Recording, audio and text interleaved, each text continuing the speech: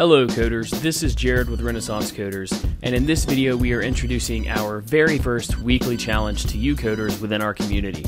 I posted a video yesterday hinting at some upcoming news for both our channel and our community, and in this video both Darren and I are going to give you some more information on what that looks like. Of course we will be introducing a few more updates throughout this week and several upcoming weeks, but this update is a big one. We are launching our weekly challenge series to create a greater bond with our community, and so that you coders have a chance to put your skills to the test.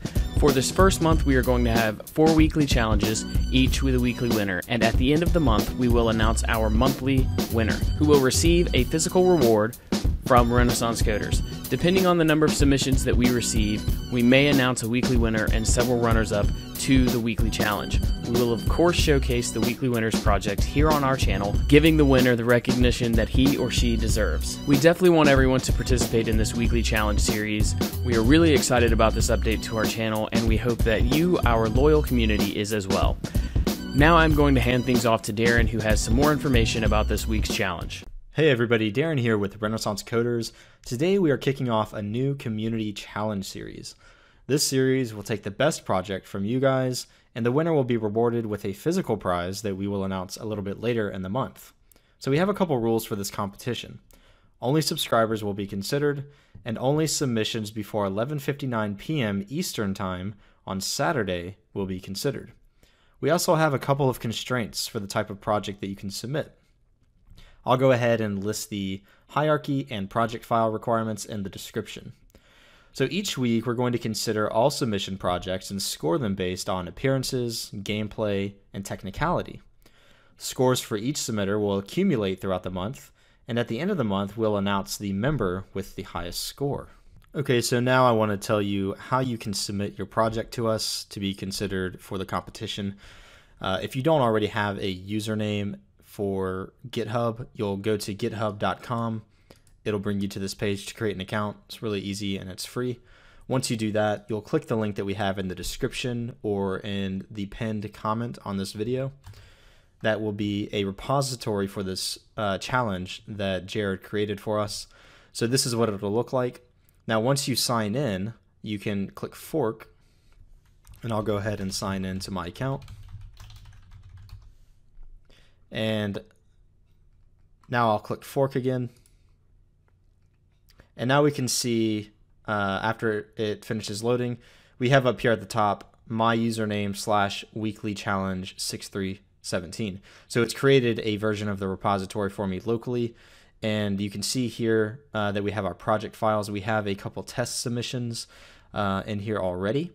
So what we want to do is take our project folder, which for us is right here. And the format that we're going to ask you to use is your username and then submission.